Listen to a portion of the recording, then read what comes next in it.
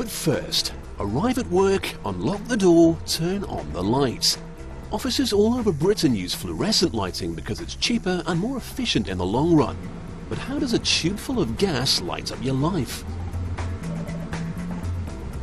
Fluorescent light bulbs start off as a large lump of hot glass.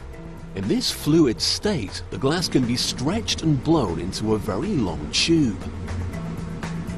Diamond-tipped cutters then trim the long tube down to 2-meter lengths. Occasionally the tubes break, but they're discarded and recycled. The next step is to trim the ends. Flames burning at 700 degrees Celsius create a neat fracture line, and a tiny cutter knocks the uneven ends away. Sharp edges are rounded off, and the tubes are now ready to hold the various elements that will generate light.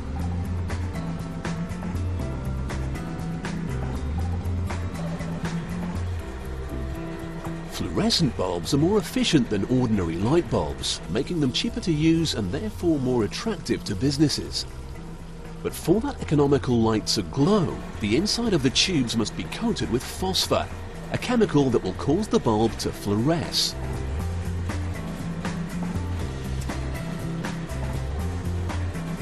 Next, the internal workings of the bulb are constructed.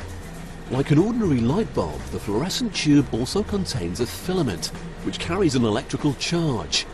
This filament must be put together so it can be fitted inside the phosphor-coated tube.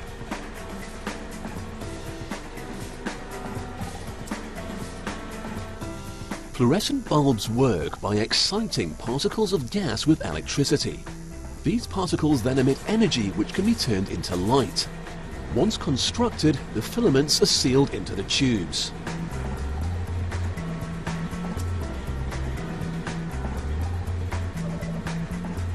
Now, you may have noticed a glass tube sticking out of the end of each of the larger tubes.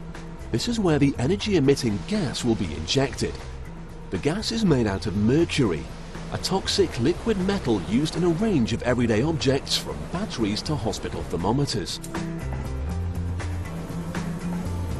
Mercury is recycled from these items and collected at a facility like this one. It's a dangerous process and the scientists have to be careful. While handling mercury is a hazardous job that requires a gas mask, the liquid metal can be collected in an ordinary bucket, and a simple trick using water keeps it safe.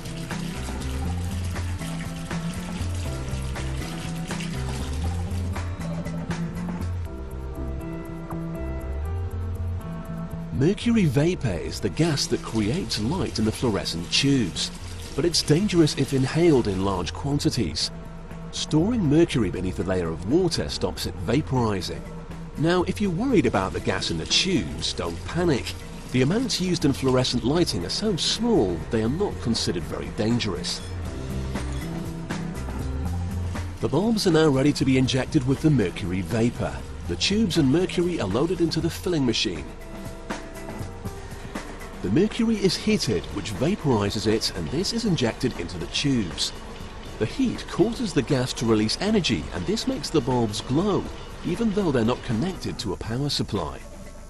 So how do electricity, mercury gas, and the phosphor coating create fluorescent light? We already know that there are filaments inside the gas-filled tube. They send out electrons from one end to the other, which strike the gas particles floating in between. This excites the gas, which in turn emits radiation. But radiation is invisible.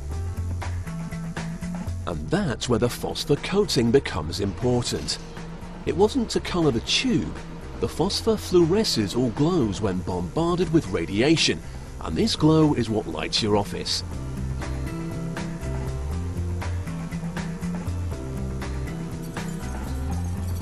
With the insides now phosphor-coated, filament-fitted and gas-filled, all the tubes need are the external caps so they can be fitted into lamp holders.